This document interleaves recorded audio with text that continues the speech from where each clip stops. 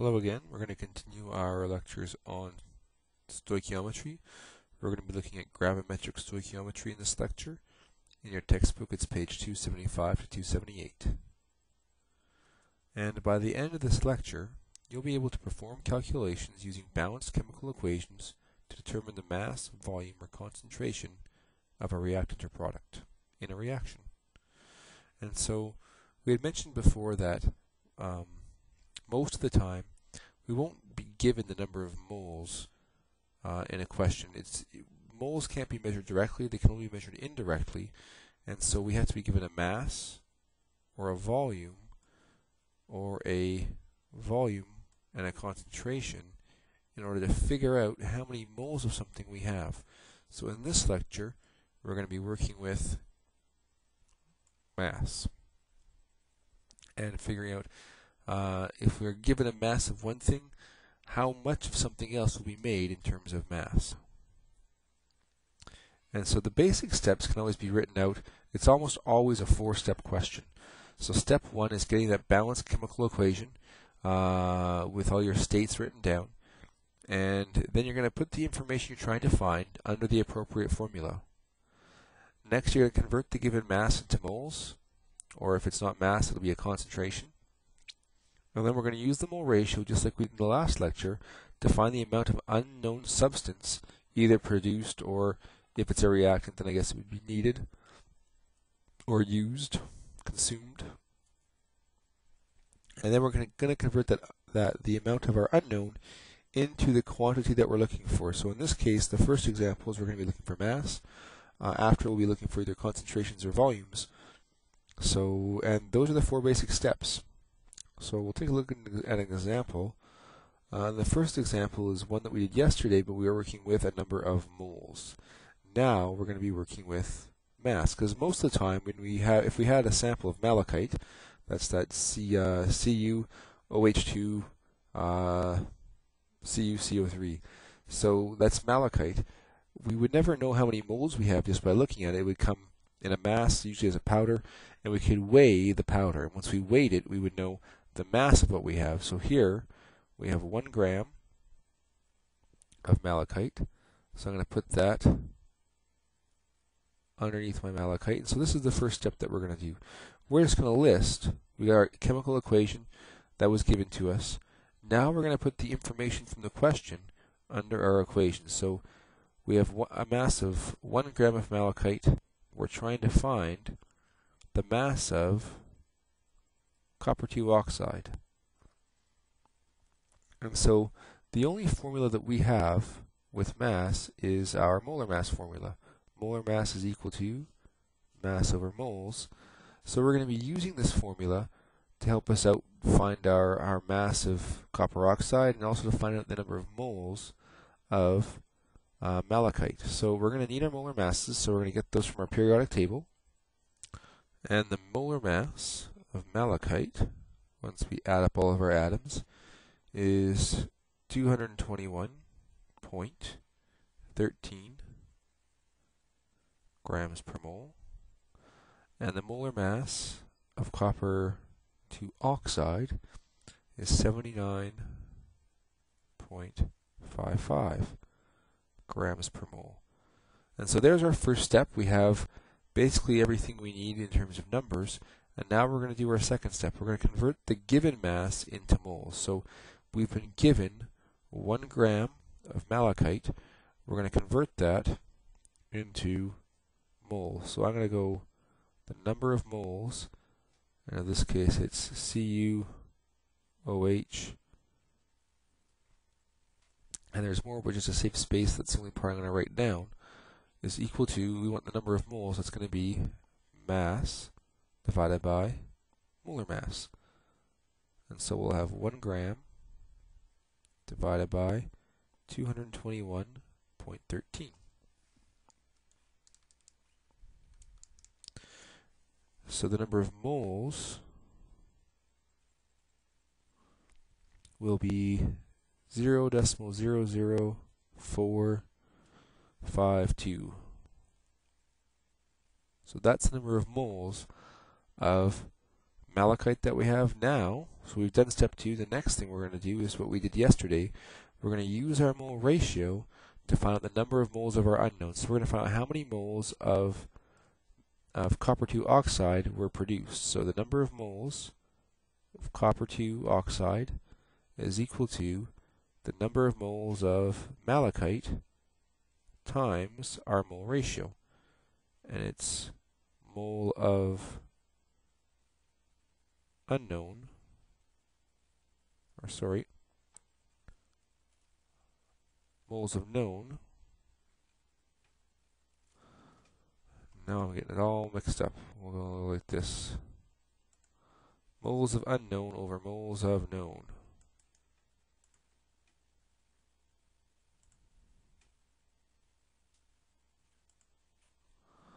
Okay. So it's going to be moles of CuO over the moles of CuOH2 CuCO3. So we're going to get 0.00452 times, and now our mole ratio is 2 over 1. And we should have moles written beside that. There we go. So this will tell us how many moles of copper oxide, copper 2 oxide, were produced. 0.0090. And of course we're saving all of our digits in our calculator, even though we're only writing 3 down. Now that we've found the number of moles, we can do our last step, and that's to convert the amount of unknown into the quantity you're looking for. So we are looking for a mass of copper oxide, and now we're going to use our molar mass formula. So the mass of copper oxide is going to be molar mass times moles. The molar mass is 79.55 grams per mole, and we're going to be multiplying that by 0.00904. I'll just write that a little bit better.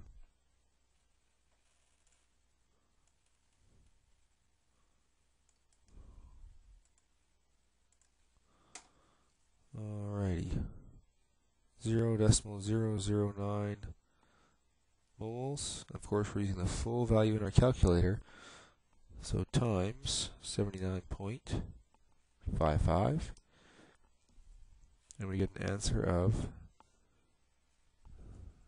decimal 719.48 blah blah blah. We take a look at our question. Our question has 3 significant digits, so we keep 3 significant digits in our answer, and we can write this down a couple of ways. The mass of copper oxide is equal to 0.719 grams, or we could write it down as 719 milligrams, or 7.19 times 10 to the negative 1 grams. Any one of those 3 is acceptable. You should be able to convert to any one of those 3. The most likely choice on a numeric response or multiple choice for this one would probably be the one in milligrams, just because we like to keep our numbers with the right number of sig digs, and if we can get by using common units like grams or milligrams or kilograms, then we usually do that. Okay, so we're going to try another example here. And we have, so what mass of iron 3 oxide is required to produce 100 grams of iron according to the following reaction? So we'll start by writing down what we're being asked for and what we're given. We want the mass of iron 3 oxide. That's what we want to know, so we'll put our question mark there. We've been given the mass of iron. And so because we're working with mass, we're going to need to know our molar masses. So the molar mass of iron oxide is 159.7 grams per mole, and the molar mass of iron is 55.85 grams per mole.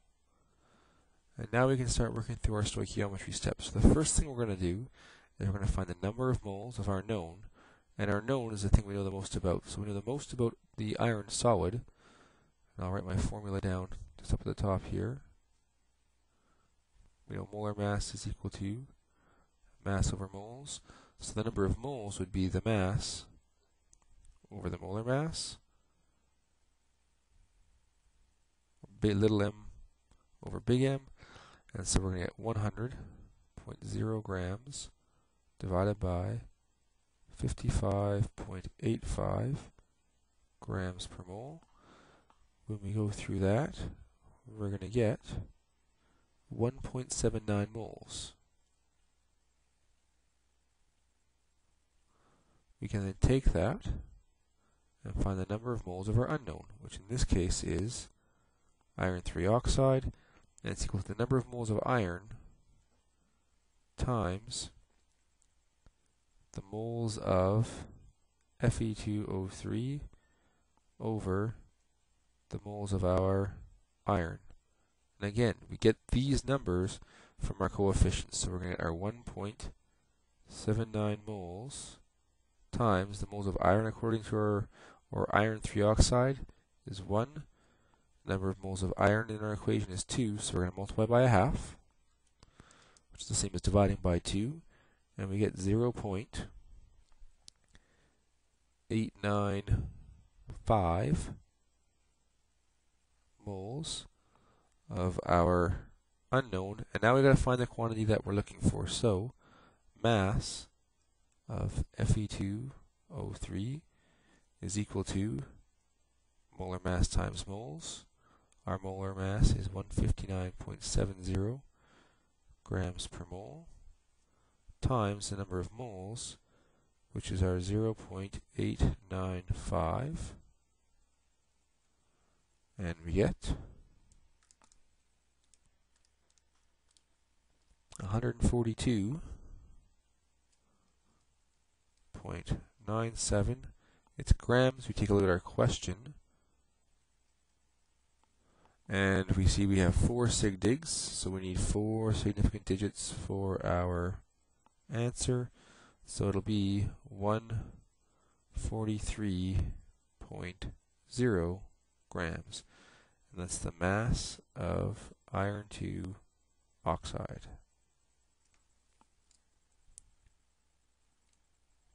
So we'll keep going. Another example. We can also use this method to determine other quantities, such as the number of molecules that are reacted or produced. So we're going to do the same set of steps, but now we're going to calculate how many molecules of something happened. And here we're going to do our butane example.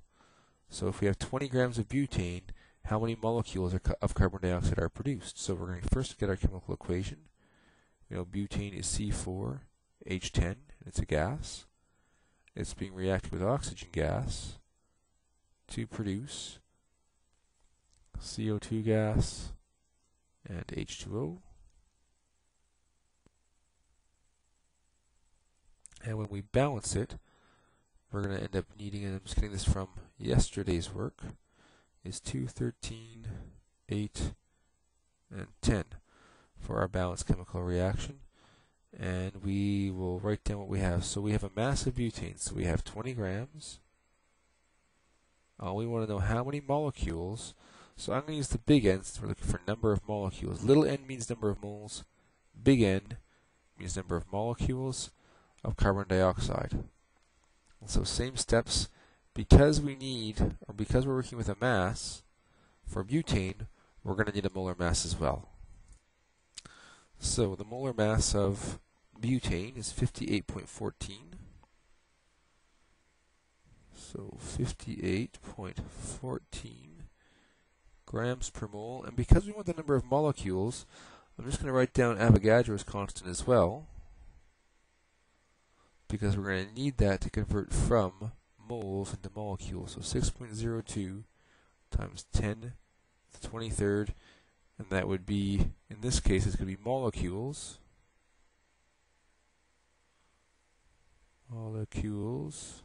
per mole.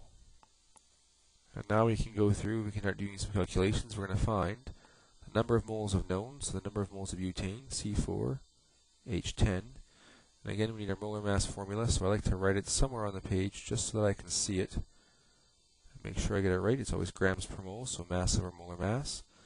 And so to find the number of moles, it's going to be mass over molar mass. And we get 58.14. Holy moly, I don't know where I'm going with that. The mass is 20 grams divided by 58.14 grams per mole. And so we're going to end up with 0.343 or 0.344. We'll round it for writing it down, but we're going to save all the digits in our calculator. Next, we find the number of moles of our unknowns, the number of moles of CO2, and it's going to be equal to the number of moles of C4H10 times the moles of CO2 from our equation over the moles of C4H10. And so for numbers, I'm just going to scoot up here. Our numbers are going to be 0.344 moles times 8 over 2, or times by 4. And we get 1.38,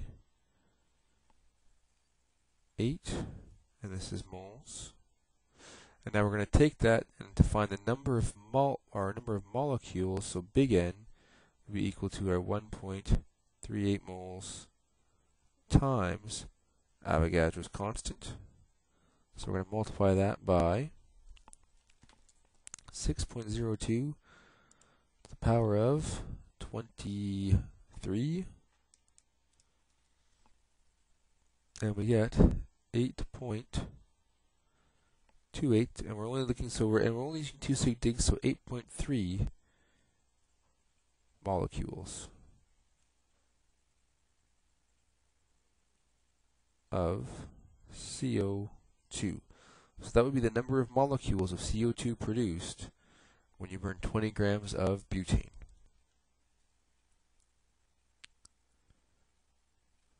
So, another example. So it's been suggested that carbon dioxide can be removed from the atmosphere by reacting it with calcium hydroxide. The products are calcium carbonate and water.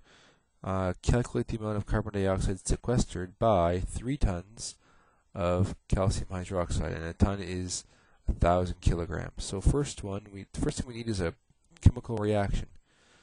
And so we have calcium hydroxide and carbon dioxide. So those are our reactants. So CO2 gas plus calcium hydroxide is CaOH2. And we'll go with solid for now, because they didn't tell us what state it was in, whether or not it was dissolved in water or not. The products are calcium carbonate, so CaCO3, and water, H2O. Water is a liquid at room temperature. So based on this balanced chemical reaction, we need to figure out, first we've got to balance it. So we'll take a look. So we take a look, and it looks like our carbons are balanced. There's 1 on each side.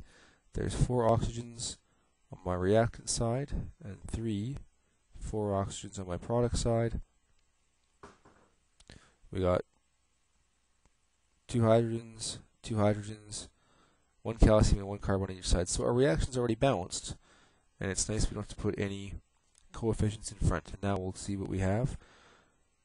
The products are calculate the amount of carbon dioxide sequestered. So we want an amount. An amount, in this case, would be moles. By 3 tons of calcium hydroxide, so that's a mass, and it's 3.0 tons, which would be 3.0 times 10 to the 6 grams. And now, because we're working with mass, we're going to need a molar mass for calcium hydroxide. And the molar mass is 74.10 grams per mole. And now this one's a little bit easier. Since they didn't ask for a mass, we can skip out on one step. So we're going to find number of moles of calcium hydroxide, which is going to be mass over molar mass, because again we're using that molar mass formula, which is going to be equal to 3.0 times 10 to the 6 grams divided by our molar mass, which is 74.10 grams. It's important to always convert your units so that you're working in the same thing. So even though they give us a measurement in tons, we're going to convert it to grams to make sure we get the right answer. So 3 times 10 to the 6 divided by 74.1 grams per mole, and we're going to get 485 or 486 grams. And now, or sorry, that's not grams, that's moles. So it's a lot of moles. And from that, we're going to find the number of moles of CO2. And to do that, we're going to use our mole ratio. And because our mole ratio is 1 to 1, the number of moles is going to change. We need the right number of sig digs, which is 2. So it's going to be 4.0 times 10 to the 4th moles. So here's the homework. Questions 8 to 15 on page 278.